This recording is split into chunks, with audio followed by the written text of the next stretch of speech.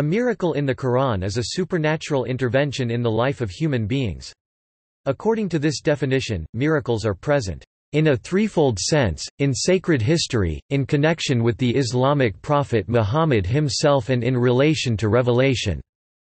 The Quran does not use the technical Arabic word for miracle literally meaning, that by means of which the prophet confounds, overwhelms, his opponents. It rather uses the term ayah, literally meaning sign.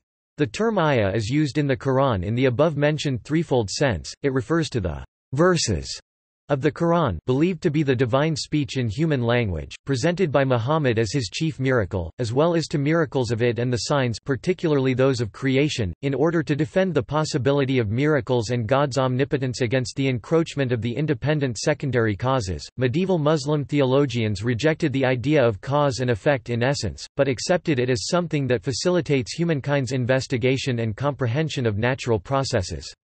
They argued that the nature was composed of uniform atoms that were recreated at every instant by God.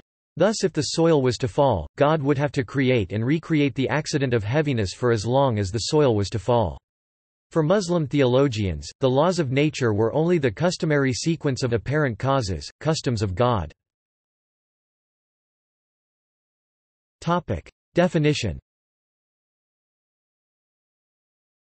A systematic definition of miracles performed by apostles can be found in the work of the Muslim scholar Al-Id. J. Mawakif, historian A.J.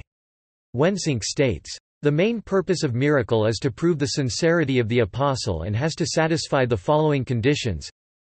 It must be performed by God. It must be contrary to the usual course of things. It should be impossible to contradict it. It must happen at the hands of him who claims to be an apostle. It must be in conformity with his announcement of it, and the miracle itself must not be a disavowal of his claim.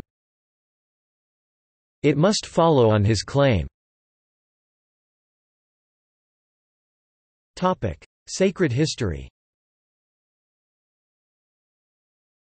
The Quran does not mention any miracle for Adam as he was not supposed to convince anybody. Surah verse 11 Hud and 23 Al-Mu'minun mention miracles of Noah, the oven tanner out of which the water burst and announced the flood. Hud, the first of 5 Arabian prophets of the Quran, prophet for the ancient tribe of Ad, does not have any particular miracle, thus according to historian Dennis Grill prefiguring Muhammad. See Surah 7 Al-Araf for his response when he was rebuked for not producing a miracle. Muhammad. According to historian Dennis Grill, the Quran does not overtly describe Muhammad performing miracles. The supreme miracle of Muhammad is finally identified with the Quran itself. However, Muslim tradition credits Muhammad with several supernatural events.